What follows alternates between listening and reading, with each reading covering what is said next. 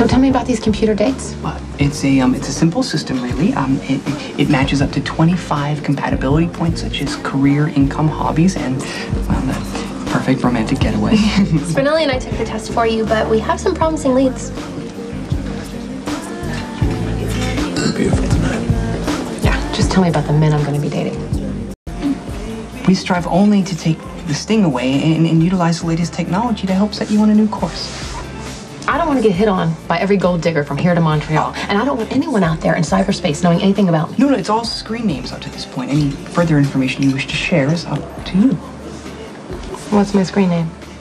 Caroline on the beach.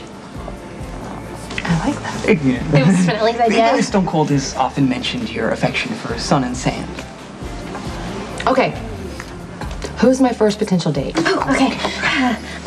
Ready to rock. You guys match on 14 different personality points. Let's see, he likes steak and competitive ping pong. Well, not every category is a perfect match. There's one thing I know, I'll never leave you. What if all these dates are total losers? Well, there is a certain amount of risk involved. We only know them by the number of matches to their compatibility quiz and their screen names. I shouldn't do this. No, I should not do this. No, the brave but broken-hearted Valkyrie must not lose faith. Onward, upward. I have high expectations. Jax is a really tough act to follow. Okay, well, you're not chickening out now. Your first prospective date just messaged. Who is it? Ready to rock. He looks forward to meeting you, and although he does have limited availability. How limited? Well, I guess he's never free on weekends. What troubles Fair Maximista about that? He's married. Who's next? A 15-point match, especially on decisiveness and strength of character. Dream date is... How did this happen? Championship wrestling. Who's this guy? Sterning and six... What? There's no vowels. Look. Ooh, strong and sexy. Pass. Who's next? 18-point match. Loves business, ballroom dancing, family-oriented. Sounds good. What's his screen name? Burn, baby, burn. Tell me more. He's a widower. He lost his wife 6 years ago. That's sad.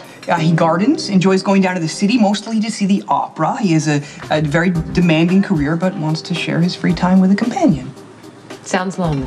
Well, maybe you can cheer him up. I hope Burn Baby Burn meets someone spectacular, but it won't be me. Okay, well, the next candidate is also a widower, 20 matches. He's rich, and a dream date is a tour of Wall Street.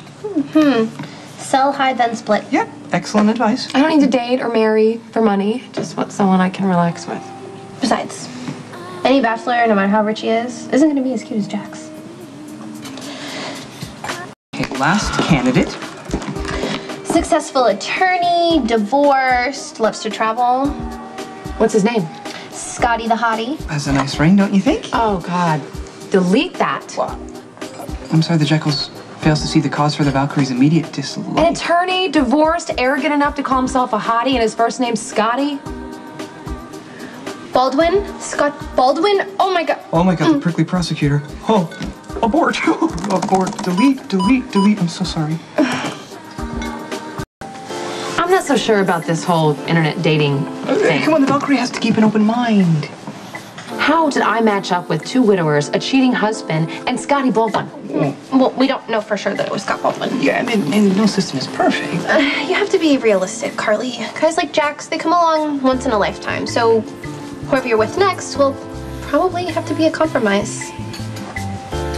What you're telling me is it's basically hopeless. Fear not, brave but broken-hearted Valkyrie, for one cyber suitor remains, and you match in almost every category.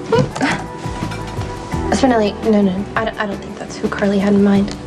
Who is it? Danger dude. It only validates what I've known for years. I don't know why I needed the internet.